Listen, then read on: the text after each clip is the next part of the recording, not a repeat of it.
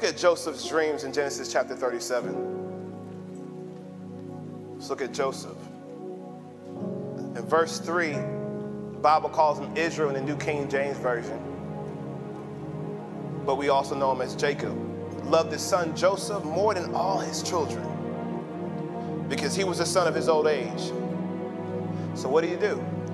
He made him this phenomenal jacket with a whole bunch of colors on it. But then when his brothers saw that his father loved him more than all his other brothers, they hated him and could not speak peaceably to them. Now Joseph had a dream and told his brothers. They hated him even more. Duh, Joseph. So he said to him, please hear this dream which I dreamed. He went ahead and told him in verse 7, God did all these things in my life, and he started promoting me, and everything looked really good. And his brother said to him, shall you indeed reign over us? Or shall you indeed have dominion over us? So they hated him even more for his dreams and for his words.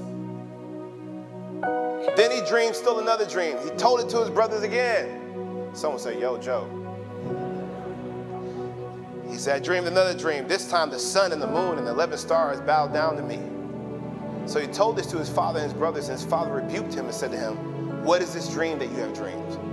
Shall your mother and I and your brothers indeed come to bow down to earth before you? And his brothers envied him because his father kept the matter in mind. It stayed on Jacob's mind, stayed on Israel's mind. Then his brothers went to feed the flock. And Israel said to Joseph, are your brothers not feeding the flock where they're supposed to be feeding the flock? Verse 14 is instrumental. Then he said to him, please go see if your brothers are well. They're supposed to be doing something specific. They're supposed to be feeding the flocks, and bring the word back to me. Let me know, Joseph, if they're where they're supposed to be at. Verse 15 says this. Now a certain man, someone said, who's this person? Where'd you come from? Now a certain man found him, and there he was wandering in the field. And the man asked him, saying, what are you seeking?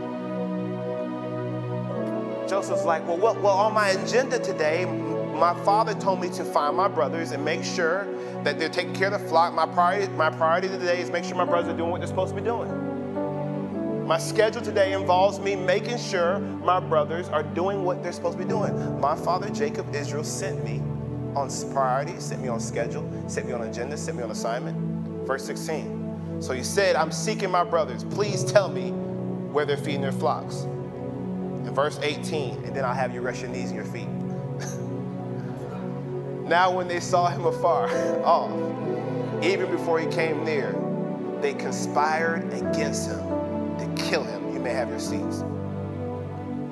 They planned to kill Joseph because he had a dream. They planned to kill Joseph because of his words. They plotted and planned against him. You're supposed to stay standing, but I looked at an elder, and she looked at me so faithfully and said, boy, let me sit down. She didn't say that, but I heard it in my head. That's the creative side of me. So I said, Elder Peggy, let you sit down. So I'm imagine y'all standing and declare God's word at the same time. Let's look at another verse. Media's doing a good job. They're not supposed to tell you my title yet. 1 Samuel 16, 1 through verse 13. So the concept of Joseph is our foundational focus this morning. And now we're going to look at the concept of David. The Lord said to Samuel, 1 Samuel 16, verse 1, how long will you mourn for Saul? Your schedule involves you mourning for Saul. You're prioritizing mourning for Saul. Every day on your agenda, you're mourning for Saul. Since I have rejected him as king over Israel, fill your horn with oil and be on your way. I'm sending you to Jesse of Bethlehem. Perfect. I have chosen one of his sons to be king. Verse 10. Let's drop down to verse 10. Jesse had 7 sons passed before Samuel. But Samuel said to him, the Lord has not chosen these. So he asked Jesse, are these all your sons? They're still the youngest, Jesse answered. He's tending the sheep. Samuel said to him, we will not sit down until he arrives. Verse 12. So he sent for him and brought him. Wait, hold on, back up. Is these all your sons? He asked Jesse. He said, no, there's one more. There's the youngest. His agenda, his schedule, and his priorities every day involve him tending the sheep. What does he do? Every day he does what? He does it every day. He's tending the sheep. That's part of what he does. It's part of his path. It's part of his route. It's part of his life. It doesn't look like nothing else is coming. Right now, what he does every day is tend sheep. So everything he wants to do every day is just become a better sheep tender. He can't imagine anything else because that's his parameters. I'm going somewhere. So he sent for him. They brought him. He was glowing with health and had fine appearance. Every lady here say he was fine. Come on, ladies, have a little fun this morning. Say, David was fine. Oh, I got it. Say, David was handsome. Y'all feel a little better in church saying that, huh? So he sent he sent for his handsome young son to meet the prophet. He's glowing with health and fine appearance, handsome features. Then the Lord said, rise and anoint him. This is the one. So Samuel took the horn of oil and anointed him in the presence of his brothers. And from that day on, the Spirit of the Lord came powerfully upon David. Samuel then went to Ramah. I want to talk to you from the subject. What's my subject? The purpose plot. I want to talk to you from the subject, the purpose plot. Joseph had a job, a role. Everything changed when he had a dream. David had a job and a role. Everything changed when he got anointed. Both of these boys could not imagine doing anything else outside of their parameters. But God came into their life with a purpose plot. God came into David's life and now anointed him to be king. How random is that? I'm minding my own business, working insurance. Don't see myself starting a business. My dad did insurance. My uncles do insurance. I'm talking hypothetically. I don't do insurance. And now God gives me this thought of starting a business in Columbia, South Carolina. A purpose plot. Many of us, we miss the purpose plot because we're loyal to our agenda. We love our schedule. It's comfortable to stay focused on what you always done. We love our career so much that God can't interrupt it. We love our job so much that God can't throw a curveball. And today the Lord instructed me on this morning to talk to you from the subject, the purpose plot. The proof that you're in the will of God is found in the evil day, not the good day. The fact that bad things tried to make you and take you out and you're still here, the fact of the matter is, I want you to think about how many times you missed death, harm's way. Give it a try. It's hard to imagine all the time because actually you wasn't looking at the car that almost hit you. You noticed the car almost hit you. The times you can count that you missed death, you actually reacted and realized that could have been me. The time you were frustrated on traffic, that traffic that you almost cussed. Holy Spirit, for real. The traffic that some of you all actually cussed. Later on, you find out that the 18-wheeler filled with gasoline exploded right where you were supposed to be. But that was the worst day ever because you were late to work, you had hair problems, couldn't drink the coffee you wanted to. And now you realize that the blessing of the Lord doesn't show up on the good day, it shows up on the evil day. It shows up on the day where you're too loyal to your schedule to see that God's actually keeping you. The fact of the matter is, I want you to think about how many times you missed death or harm's way. You wasn't intentional. You didn't plan your escape. It just happened right in that moment. You happened to leave when you needed to leave. You happened to get stuck in traffic when you needed to be stuck in traffic. You happened to buy that, and you really wanted to buy that, but then all of a sudden you didn't buy that because you couldn't afford that. And now you look back and you're like, God, I'm so glad I couldn't afford that because it wasn't worth the value I thought it was. You happen to not marry them. Thank God you didn't marry them. They left you, but aren't you so glad they left you? It's the purpose plot. We want the will of God to come with wishes, but the will of God comes with wielding. It's the purpose plot. It's the twist of your life. It's the thought I was going this way, but how am I now going this way? Some of you are in a career, you're in ministry, you're a mother, you're a father, you're married to a queen, you're married to a king, and if you really think about it, you could not have even planned the grace you're walking in right now. It actually happened because of the twist. It actually happened because of the inconvenience, and then you met her. You dropped your books like Spider-Man and he came out of nowhere. Hey. Lord, I promised when I prepared this sermon, I thought it was going to be a deep Holy Ghost sermon. Y'all pulling out the goofy side of me this morning. It's the purpose plot. It's the unexpected involvement of God that you think is the devil. When those pipes burst in my house, I thought it was the devil. But it was a setup for my whole house to be remodeled. It was the purpose plot. When they didn't have no room in that hospital and you found out later that there's a lot of malpractice in that hospital, it was the purpose plot. You were so frustrated. Everything God needed for Joseph and his purpose was found in the loneliness of his pit. Without his brothers hating on him, he would not have met Pharaoh. It's the twist. It's the involvement of other things in your life that you want to control, but you can't control. It's the person that bothers you, or why can't they just not like me? And they're not going to like you. They're assigned to push you away from being liked so that you learn to do stuff without being liked. So God keeps things and people and stuff in your life that you want to be comfortable because he does not want you comfortable there. And if all these things in your life were comfortable, you would not find purpose. So God sends a plot. And we're going to look at this. He sends things in your life that keep you on edge. You thought you were going that way, but now you went that way. A lot of you all are in business at our church simply because you realized it was time to leave your job. You realized there was nowhere to go. And you actually had that business in your heart for multiple years. You didn't launch out and do it. So God allowed your comfort to get shooken up. Woo. He allowed things to shift and change in your life so that you wouldn't be so comfortable with average. Because yesterday's success in God can become average in your tomorrow when God moves up. And God moves. It's that part of your life that God is allowed to go AWOL in. It's the part of your life that doesn't match your vision board. It's the irritating, inconvenienced part of your soul that doesn't match up with what you said. God, you said.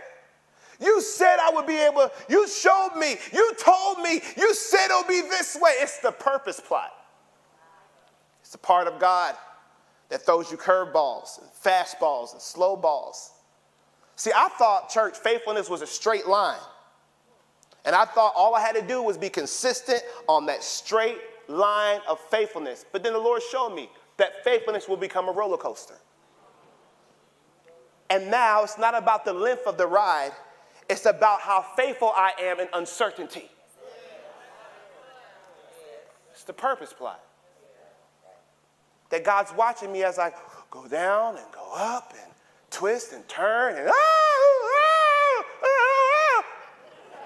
bills, baby, wife, husband, mortgage, house, roof, leak, pipes burst, divorce, grief, death, life. But you're still preaching though. You're still serving. You're still married. You're still faithfulness is not a straight line. That would be easy.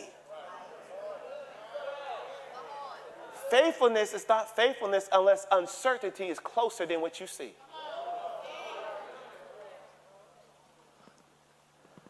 Not knowing the knowledge of every incremental detail lodged in my experience. But what makes a roller coaster exciting is the uncertainty. It's built within the ride. The experience is the bonus of going onto a roller coaster that makes no sense. It's about the experience that's connected to the ride. It's the lack of knowledge of what comes next that makes a ride at an amusement park worth riding. But until you step into your life and accept the fact that the will of God comes with plots and twists, you'll never find God in calamity.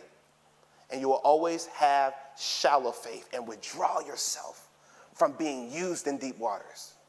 You have to stay faithful during life's twists. So let's drop down to 1 Samuel chapter 16, and we're going to look at what God said to Samuel. He told him to take the anointing and anoint somebody else. Samuel had a twist in his prophetic assignment because he was used to staying faithful and loyal to Saul, but God's spirit then left Saul and found another. Now here's the weird part. This is the first time Samuel doesn't know the details of what's next. Usually the prophet knows all the time what's next. God runs up on Samuel and says, I chose another king for myself. The first king was chosen by Israel. The second king, David, was chosen by God. God keeps the second king hidden. Samuel, for the first time in his whole prophetic career, an MVP of prophesying, he has no idea who the next king is. So now is the plot twist for his career. Meanwhile, David's over here tending the sheep, doesn't even know that his life's about to twist. All he thought he was called to do was tend the sheep. He was used to being looked over, used to being looked down on. Matter of fact, he actually stopped whining about it. He just said, hey, I'll just do what I'm supposed to do. This is what I'm supposed to do. My brothers go to war. They do all this other cool stuff. I'm the guy that everybody forgets about. So the guy that everybody forgets about, God finds. The guy that everybody forgets about, God finds. The woman that everybody forgot about, God finds. Because of the purpose plot. And God said, I found myself a king. Let me change it so you can see yourself in the word. God said, I found myself a millionaire. God said, I found myself a business owner. God said, I found myself an author. God said, I found myself a musician from Columbia. God, see, you don't know that God can find you in your career. If God can find David in his low season, what makes you think you need your supervisor's cosign? Nobody co-signed for David. It was the plot twist. Now the Spirit of the Lord departed from Saul, and then a twist happens. The evil spirit now torments him. What messes me up about this, elders, is the evil spirit did not come from the devil. The evil spirit came from God. God can send evil spirits. That's why God tells you to pray for your enemies. He said, listen, homie, you don't got to do evil. I can send an evil spirit. You don't got to do them harm. I can back up off of hate, praying, back up off of being mean Christians, back up off of being mean to your enemies, and pray for them. Pray a blessing on them. Because when I send my evil spirit, nothing can get in the way. It's the plot twist. So David came to Saul and entered his service. All these things start happening. And for the first time ever in David's consistent lifestyle of tending sheep, Rashawn, for the first time, David's no longer doing what he usually does. Now he finds himself killing bears and killing lions. He finds himself in a palace. He finds himself wearing cologne and wearing Versace cologne that don't belong to him. I think I'm believing God for some, I'm joking. But like, he finds himself wearing new shoes. You get what I'm saying? His whole life changed. And one would say it was random, but it was totally on purpose. It wasn't by his intentionality. It was by God's intentionality. You're so good at making your decisions. You're so good at choosing the job that's best for you and your family. You're so good. You don't understand that God can use a twist in the economy. He can use a twist in grandma's health to get you to wake up in purpose. He can use a twist in your parents' health to make you stop being immature. And we don't understand how God works. When God wants to wake up a king in you, he will send a confused prophet to your town. Samuel was not focused. He was confused and obedient. God will send a leader who does not, I don't know, but I think you can. I don't know if you can speak, but I think you can speak. So let me give you the mic because I think there's something in you that's called to speak. I'm confused. I don't really know how to explain myself, but I see something inside of you. That's why you got to learn how to follow leadership that's anointed. Because we don't know all the details. We just feel the little thing in us that tells us there's something about you that's different. All my Aunt Bertha said was the purpose plot to my father. You know, you're called, you're anointed. She didn't say you'll be in South Carolina. She didn't say you'll have multiple campuses to my father. All she knew was a glass, see through a glass darkly. Stop trying to make everybody sound like a manual, a guideline. God's not going to give you a workbook with your purpose.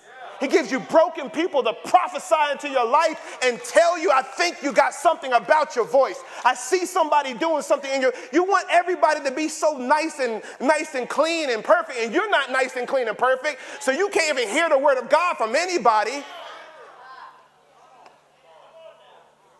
God is tired of our straight lines.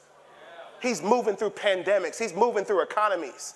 He's moving through presidents. the ones you don't like. That's not God. Many things are happening right now. You have a young man under the stewardship of Saul. You have all these things happen. And see, here's the thing that we must understand. For everybody who wants your baby to get their hands laid. If I could just get my teenager, if I could just get my husband, get him his hands laid on by the pastor, if I could just make sure someone need to lay hands on my wife, if I could just get somebody to lay hands on me, my life would be better. Let me tell you something about the anointing. The anointing is not reactive, it's proactive. Once you get anointed, trouble shows up after. The anointing does not eliminate you out of trouble, it brings it to you. I need us to catch this. The anointing doesn't make your life better. Do you understand where it even it comes from the shepherd would put oil on the sheep so that when it got in trouble, the oil would make the flies stay out the ears, and the oil on the sheep would make the sheep slip through stuff like vineyards and thorns. It wasn't for the good day. The anointing was for the evil day. It's the plot twist. I need you to understand the reason why you are called and the reason why God can trust you. I'm about to switch, right? The reason why you are called and the reason why God can trust you. Come on, let's go. We'll do this. Keep it. I'll cut it off. The reason why you are called and the reason why God can trust you is not because of how you performed so good when things were well. It was because of how good you performed when things were bad. See, you thought your faithfulness was contingent upon how you acted on your good day. Your faithfulness was contingent on how you act when you found out that person died. When you found out that person left you. When you found out that person lied on you and cheated on you and turned on you. I need you to understand the anointing comes with problems, not without it. The anointing is the precursor of problems. Now let's look at this scripture of the bears and the lions. Now David, for the first time ever, as he's taking care of sheep, he finds himself having to fight off bears and lions. I never had this problem. But after this horn with oil came into my life, now bears showing up, now lions showing up. What's going on? The purpose plot showing up, David. The purpose plot is starting to happen in your life. You're on the same job, but now new problems are showing up. See, you thought the anointing was going to get you off your job. The anointing is going to cause you to be more revealed in your job. First the blade, you right? So the first thing that happens to prove that he's called to be king is the bear and lion must get killed by one. Before you kill a person with the anointing to be king, it's time for you to kill a beast in your life. It's time for you to kill a lion. Now, there's no crowd around when David kills the bear and the lion, because the first thing you should do when you're anointed is not look for a stage. You should look for a closet. A prayer closet. See, if you're called to ministry, show up for intercessory prayer. If you're called, show up to serve in obscurity. The first thing you should do when you're anointed is not look for Goliath. You should try to find a small bear. Can you take care of the bears in the youth ministry? Can you take care of the lions in the epic ministry first? I know you're called to preach and you want them to see, but can you take care of the bears in VBS and serve ice cream? Anointed but serving ice cream to the kids. Anointing, but being a garbage man. You're called to entrepreneurship. You know you'll be a millionaire, but right now you got to take care of working for the county. It is what it is. Anointed people are not moved by vocation. They trust that God has the ability to twist their life, turn their life, and set them up into the right situation to get things elevated in their life. They don't do the elevation. They don't do the plotting and the chess and the decision making and the politics. True anointed people just sit in their life, and their life creates opportunity for itself. So David asked a question, elders. He asked a question in 1 Samuel chapter 17. He's anointed, and then here comes another plot twist. For the first time ever, his dad asked him to take his lunch to his brothers. So he takes his lunch. There's another twist. He takes his lunch to his brothers. As he goes to take his lunch to his brothers, he's still dependable. He leaves the sheep with a caretaker. And verse 30, he's at the battlefield, and he turned and asked people. He said, what would happen if someone kills this big giant who's disrespecting our people? What would happen if someone, and they said, well, this is what will happen. The king will set you up real good, no taxes. You can marry his daughter, and you have a whole royal experience. And David said, what, are you sure? And then he said, his brother. Now Eliab's oldest brother heard what he said to the men. In verse 28, 1 Samuel 17 and 28. Anger burned against David, and he said, why have you come down here? With whom did you leave those few sheep in the wilderness? I know your presumption, your overconfidence, and the evil in your heart, for you have come down in order to see the battle. Actually, brother, I'm here on a purpose plot. I was actually supposed to be tending the sheep, but your father, my daddy, asked me to bring y'all some food. That's the only reason why I'm here. And you mad because I'm asking questions? I was even planning to be here. I'm in obedience. But David said, what have I done now? It's just a harmless question. No, it's not. Because anointed people, when they ask questions, they become the answer. You're so scared to be in environments where no one knows what to do. You're tired of confusion. I need everything organized in my life. You are the organizing. You're the one I'm tired of everybody having these issues. They always come to my life. I hate working them. You are the anointings, the burden, removing yoke, destroying power of God. And you mad because that coworker has burdens and yokes and they work with you? You asked for the anointing. If you wanted a regular, smegular life, stop praying. Stop praying, stop seeking God. And God will say, hey, you can have a straight line as best you can. But if you love the Lord, there's a lot of plots, a lot of twists that's going to show up in your life. You'll be at the gym working out, and God will deal with your heart about ministering to somebody. And you're just trying to have your workout, and God will keep bothering you. Now get off that squat machine and go over there and tell him about Jesus. Man, God, I just want some me time. There is no me time when you're anointed. David turned away from Eli. Verse 30, David said, what have I done now? What really blessed me is this. I love how the purpose plot anoints David to turn away from someone who's older than him that he should be able to depend on. In verse 30, it says, then David turned away from Eliab to someone else. I'm not going to allow someone who's familiar with me keep me from asking the questions that I need to ask. If you're family and you won't help me, I'll ask somebody else to help me. I'm not moved by my older brother thinking I'm little. I'm not moved by my older brother thinking I'm nothing. I know you know me all your life, but I'm not moved by you. I'll ask somebody else the purpose question. So you ask somebody else the question, and they gave him the same answer. Here's the point. A whole bunch of problems start to happen. I just gave you evidence. A whole bunch of problems start to happen after David gets anointed by Samuel. The oil that was in Samuel's horn did not eliminate the problems. It brought them to him. So the Lord said to Samuel, how long you will mourn? All these things start happening. Problems.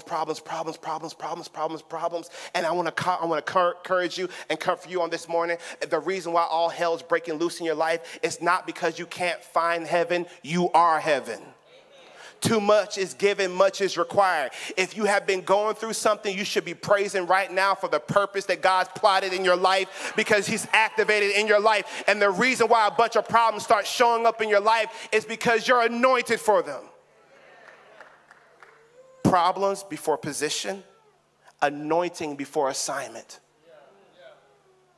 Well, I would if they would just give me a chance. That's the assignment. No, be it without it. You should kill that song in the shower without being asked to sing for it yet. You in the shower killing worship. A whole concert happening in the shower. Mom, is that you? Yeah, someone needs to tell me as a baby about you. I know, but I ain't worried about that. I'm still doing my concert in the shower. Preaching to your family first. Everything that's done in the dark shows up openly. And it's the truth when you're anointed. The position is because you can solve problems. The assignment is because you're anointed. The anointing does not react to problems. The anointing proacts. It comes before. It's the precursor of the problem. Someone say plot, plot, plot, plot, plot.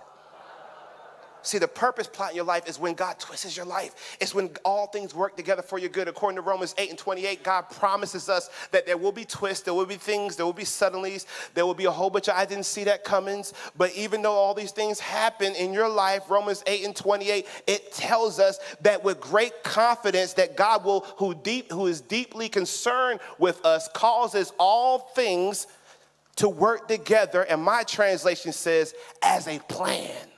What? You're telling me that all these things work together, fitting into a plan?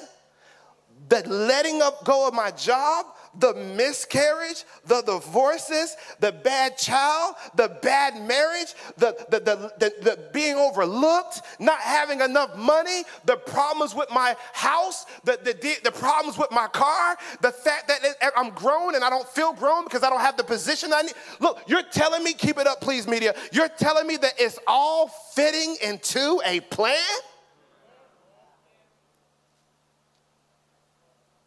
Look to your neighbor and says, everything is working out as planned.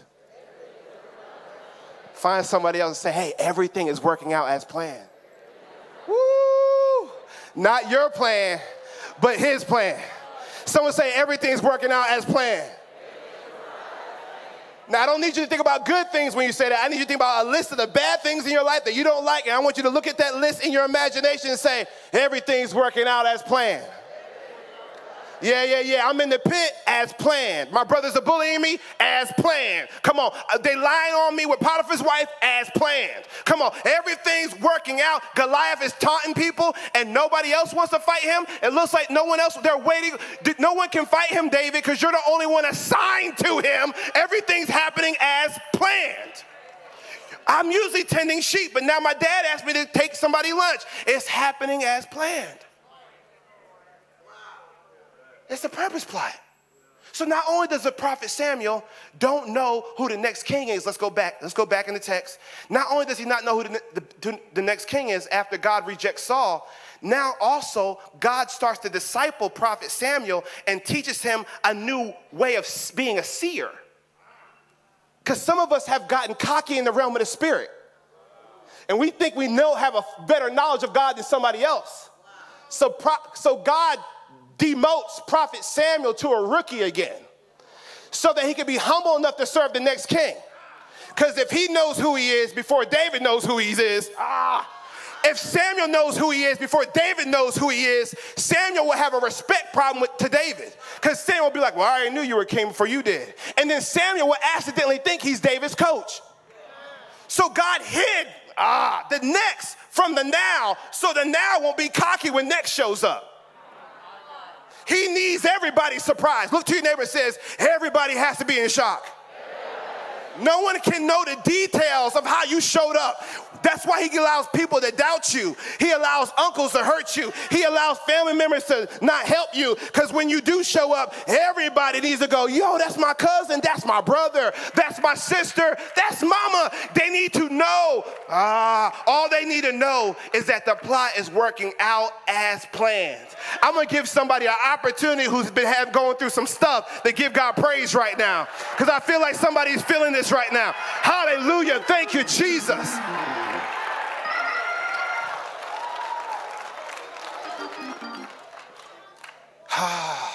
The Bible says that darkness and light is the same to God. David writes in Psalms, it says, where can I go? I can't hide from God. He said, if I go to the grave, you're there. So we would think the grave is actually too low for God.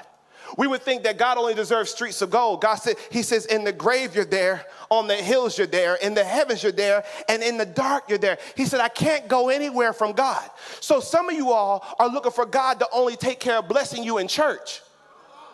God gonna bless people in places, in crevices, and areas of darkness. That's why your son who's still smoking can still get blessed by God.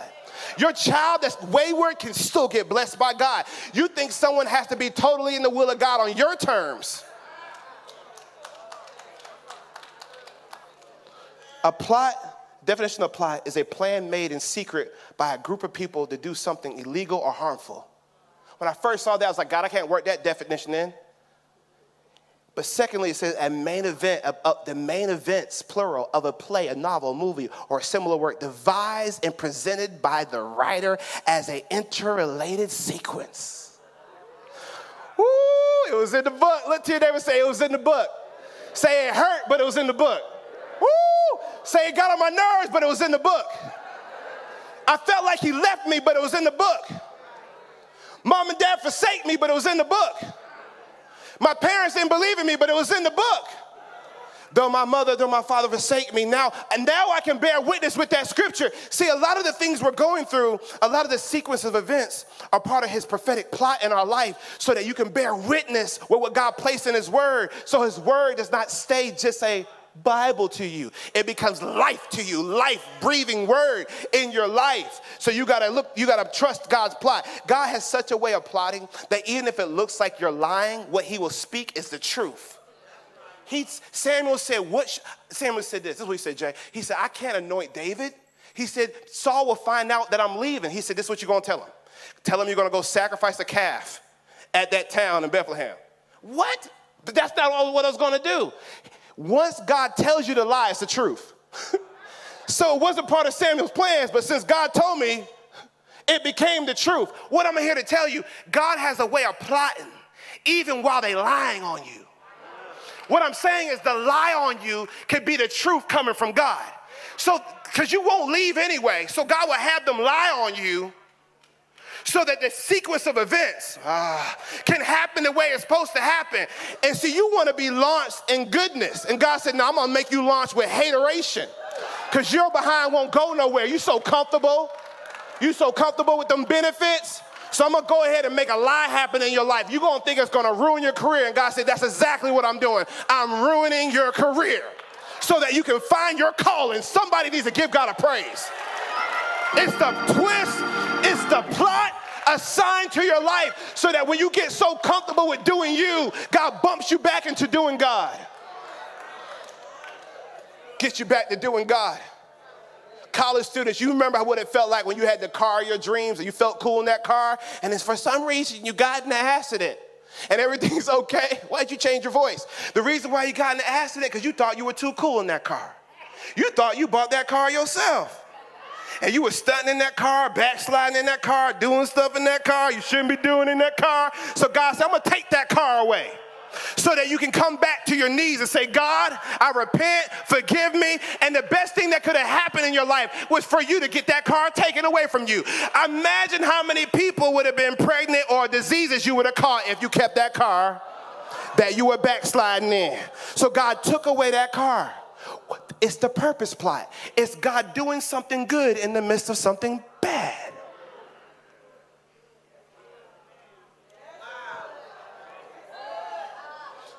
Look to your neighbor and say, everything you've been going through is a setup. And everything you're in right now is a come up. Woo. Don't come apart. God is setting up variables. Don't have a come apart. God is setting up timing. Don't have a come apart. God is shaking up the season. It's not ready for you yet, but you must not give up on God's purpose for your life. Can't give up on God's purpose for your life. Don't have a come apart. It's part of the sequence. Proverbs 19:21 says, many are the plans in a person's heart, but it is the Lord's purpose that prevails. 3 things. If you wanted to write anything down on this Sunday morning that you want to know how God operates with his twists of your life, things he will dismiss, disregard, and disrespect. He will dismiss your agenda. He will dismiss your excuses. And he will dismiss your schedule. If you want purpose, if you want more of him, get ready for your agenda to change. If you want the presence of the Lord is here, get ready for your schedule to change. If you want God everywhere I go, I want him around me, and everywhere I go, God blesses everywhere so fast my head will spin, get ready for your excuses to be eliminated. The first thing, that the purpose of God will always disregard your agenda. We want the purpose of God to fit in our schedule. People want the assignment of God and the anointing of God to come with an agenda, reveal the agenda. We want God's promises to reveal the plan. But the promises of God, the power of God, they don't come with an agenda. They come with an assignment. Write this down. What annoyed people call problems, anointed people call assignments. Until you stop seeing problems in your life and ask yourself, why has God not eliminated them yet? Why won't God just take it away from me? The reason why he's not taking it away from you, because it's assigned to you for you to defeat it. And until you stop calling on God and start looking at you No one could go to the cross but Jesus. No one can build this rock upon this church like Peter. You have to eventually step into your life. Everybody in the Bible at first, they might have been following Jesus. They might have been following God. But eventually they had to start stepping into their life. They had to start stepping. I know you love the Lord, but when are you going to love the way God loves you? You got to step into your life. And if you don't step into your life, you will always forfeit an assignment because you think it's a problem. And you'll miss out on your promotion because you're living a demoted IQ life. Everything you do is to avoid problems. You don't like traffic. You don't like lines. You don't like meetings. You don't like personalities. And God's like, I got to use a meeting to bless you. I got to use people to bless you. I got to get you in the car to bless you. You don't like flying. I don't like trains. First class, not that comfortable. God's like, well, what can I do with you in the earth? Because everything annoys you. I'm not allowed to be God in your life because you want yourself to plan everything. I don't like water. Okay. The purpose plot, it's the twist of your life. It's the thought I was going this way, but now I'm going that way. Nehemiah, the cupbearer, had an agenda. Every day his job was to pour the drink, go to the king, and do his job. Pour the drink, go to the king, do his job. Pour his drink, drink the taste, do his job, right? But then when his boy says, yo, Nehemiah, let me tell you what's happening. Nehemiah chapter 1, 1-12, it's going to happen during the month of Chislev in the 20th year, the Persian king. Hanai, one of my brothers, and some men from Judah came. And Nehemiah 1-1-2, he says, listen, let me tell you what's happening in your hometown, Nehemiah. Nehemiah kept doing his job as a cupbearer. He said, listen, the Jews are in captivity there. And not only that, the walls of the city have been destroyed. Nehemiah chapter 1, verse 1-2. And this day, for the first time on his agenda, his agenda every day was consistent. It was comfortable. It was regular. I mean, yeah, my people are in captive, but I got the most bougiest job. I'm a cupbearer in the palace. I'm not in the field. I'm in the house. You know, you know what I'm saying? I got the royal attire. You know, the cupbearers had to look a certain way. And he feels everything's good, you know? Everything's good until it happens to your hometown. So it has nothing to do with the message. So it happened to his hometown. And what immediately happens? For the first day ever, what's on his agenda, if you can leave it up for me, media, for the first time on his agenda, now grief is there. He's crying, oh my God, my people are in captive. Man, they're in captivity. Oh, in the legacy of my city, the walls of Jerusalem, which represents the God who fortifies us. It represents our great Jehovah. They done broke that thing down. They done tore it to smithereens. Our dignity is gone. Oh, my God. And he cries out to God. And Nehemiah is hit with a twist in his agenda. Because the purpose of God on his life is not for him to stay a comfortable cupbearer. It's not. So he could think it's the devil. It's the devil antagonizing my life, updating me with what's going on in my hometown. No, it's not. It's God allowing you to get an update so you can find purpose. See, it wasn't time for Nehemiah to rebuild the walls of his ancestors. It was actually time for him to be a cupbearer until the plot twist shows up. And now his servants and all these people, he said, now, Lord, be with me. Be with me. Be with my tongue. Give me the tongue of the learned. As I talk to the king Xerxes of Persia, he goes to talk to the king. He tells the king exactly what he needs. He communicates in a way of leadership and strategy. And this is a cupbearer speaking eloquently. All these things in his life that he never had to say. He never had to have permission to do an exploit. But so what if he was scared? Let's talk, church. What if he was scared to start his construction company? What if he was scared? What if he said, I couldn't do it? You know, everything Nehemiah needed in him for that great job was in him feeling awkward. I'm going to talk to someone in here. It was in him feeling uncertain, and it was in his tears and his weeping. Matter of fact, the worst day of his life activated the prophetic gifts called to his assignment. I need you to catch this. He is grieving, and as he's grieving, he's asking God to hear his prayers. And then while he's asking God to hear his prayers, he realizes nobody's coming. I'm the one. while he's on his knees, wishing a superhero will come save his people, he realizes my aunt ain't gonna be rich. My dad left me, he ain't show up at the football games. I have the opportunity to show up for my kids. You're looking for somebody to save you, but it's time for you to do the saving. Nehemiah stepped up and stepped in. Look at your neighbor and say, step up and step in. Step up and step in. Step up and step in. Step up and step in. Ask somebody, are you annoyed or anointed this week?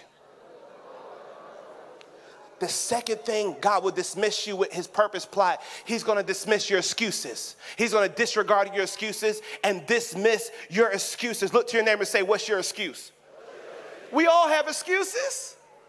We all have them, but they don't work with God. They might work with your supervisor.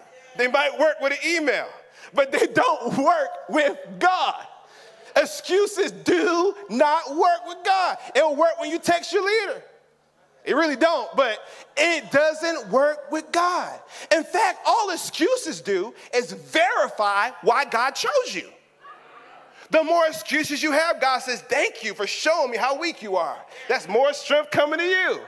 Well, God, I come from a broken family. Thank you for telling me you have a broken family. That's more wholeness coming to you. Well, God, I don't know if I have enough time to do that. Thank you for telling me you don't have enough time. I'm going to create time in your schedule.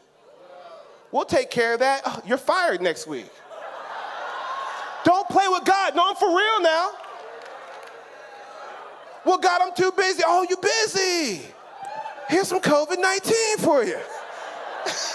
Now you're quarantined enough to write the book. Let's talk. I wrote my whole book when I had the virus. Should have been wrote it. God will eliminate your excuses the more you give them. So look at your neighbor and say, stop playing with God. There's some great men and women in the Bible, and they all came with excuses. Now, that's what blessed me, because I thought I had to come with confidence with God to use me.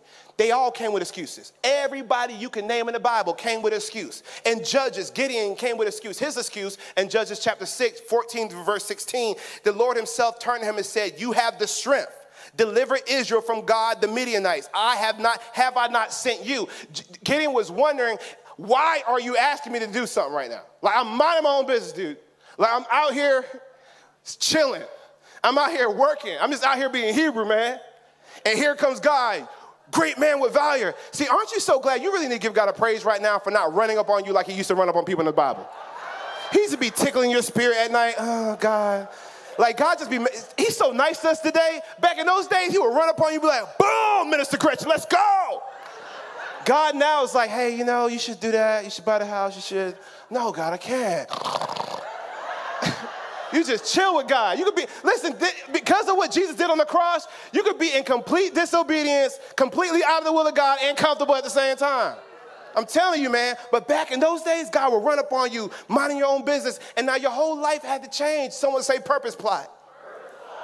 So Gideon came up with another excuse. He said in verse 15, but Lord, how can I deliver Israel? Just look, man, my clan is the weakest. I'm a weakling. It's the weakest in Mesla. I'm the youngest in my family. I'm young. The Lord said to him, look at that. It says, you see that? Put it up there. I want them to see that. Look. No, it didn't say it. Okay, mine says, but I will be with you. You will strike down the whole Midianite army. See, your excuses are the areas that Satan tries to make bigger than God. Your excuses are designed for Satan to fill it.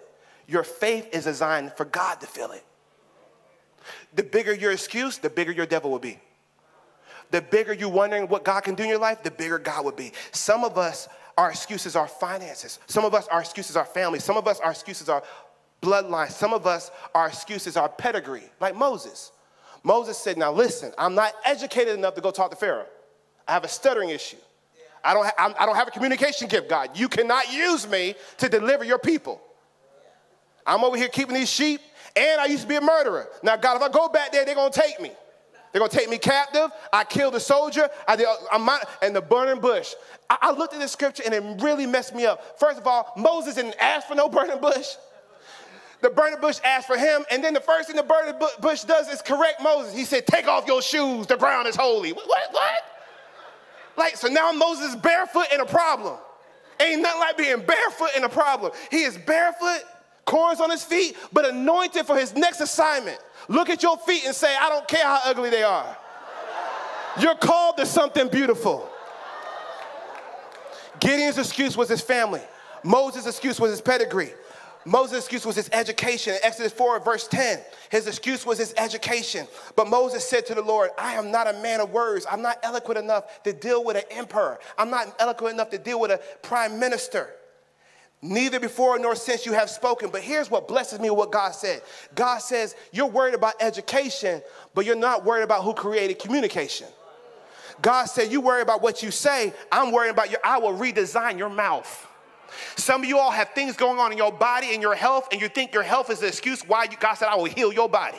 I will get you up. So if you're believing God for healing, give God a praise right now.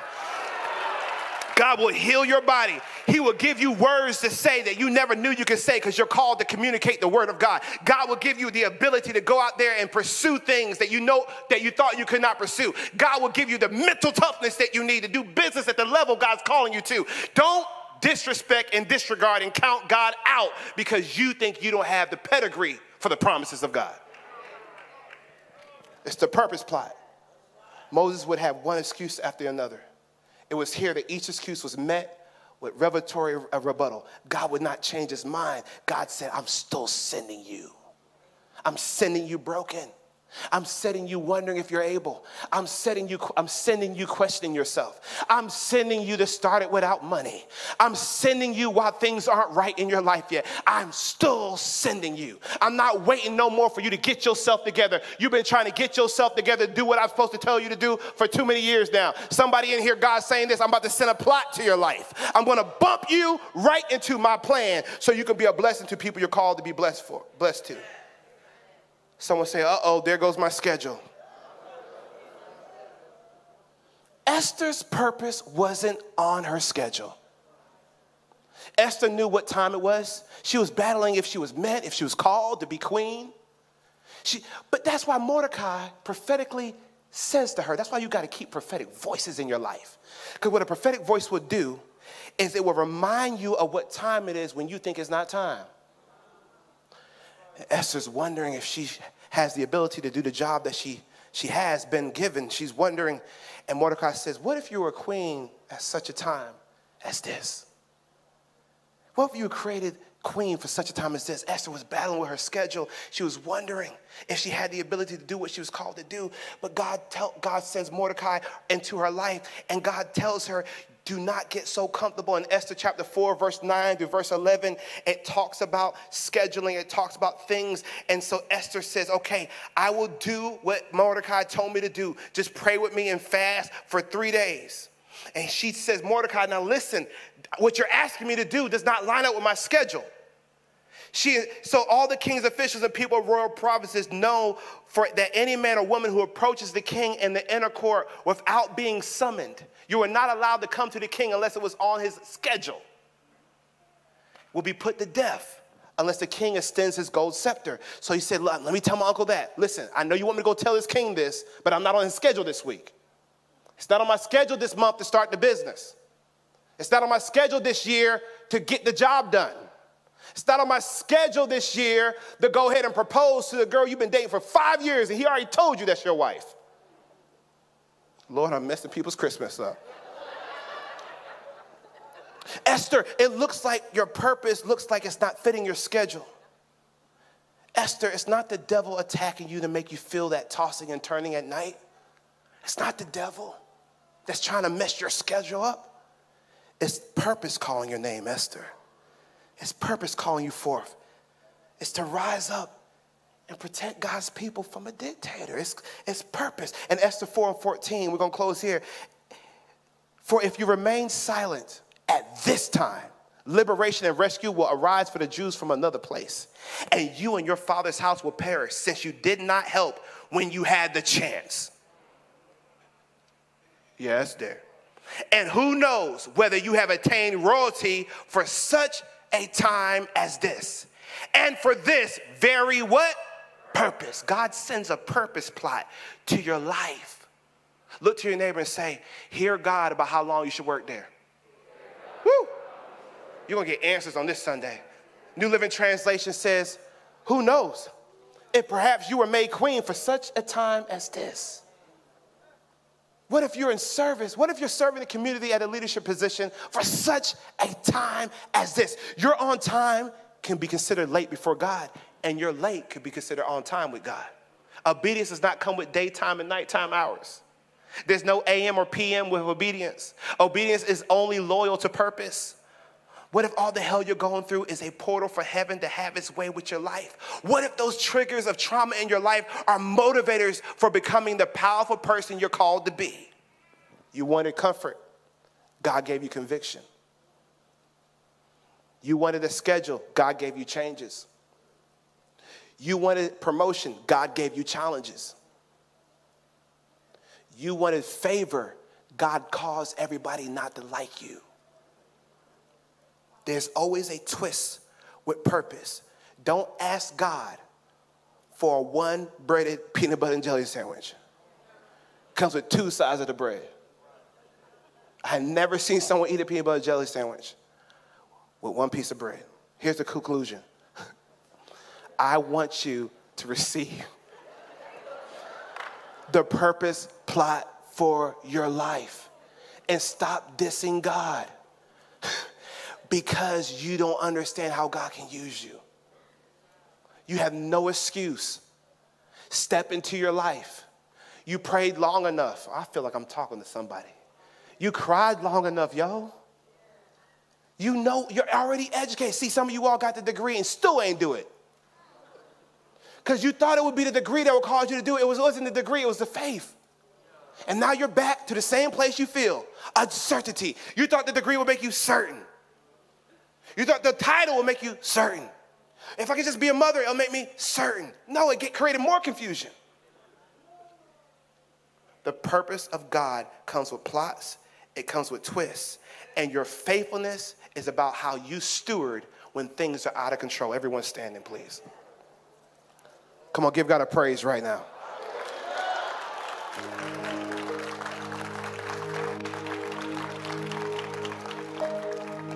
We will find good success when we become better stewards of the plot twists of our life. We got to be able to keep our wits and keep our mind when things are out of control in God's plan.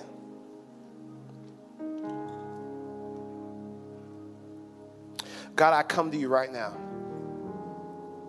And you know I was preaching to myself. I pray right now for your people that they will begin to understand the difference between the tossing and turnings that come from you and the tearing and ripping that comes from the devil. Holy Spirit, help us not continue to be disobedient to the exploits you're giving us to do. Lord, we've been faithful at showing up for everybody else. Woo! But when will we show up for ourselves?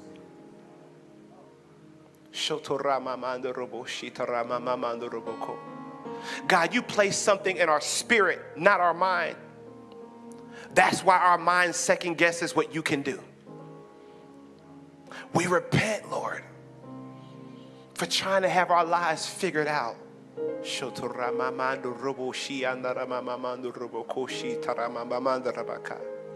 We run back to you, Daddy. Woo. Reset our schedule. We give you back our agenda so you can have your way with us, God. We admit, God, we need help. I heard you, God. Some of us, when was the last time you admitted you just need help? God, we take off pride and we put on uncertainty. Because at least if we're uncertain, God, we can find faith again.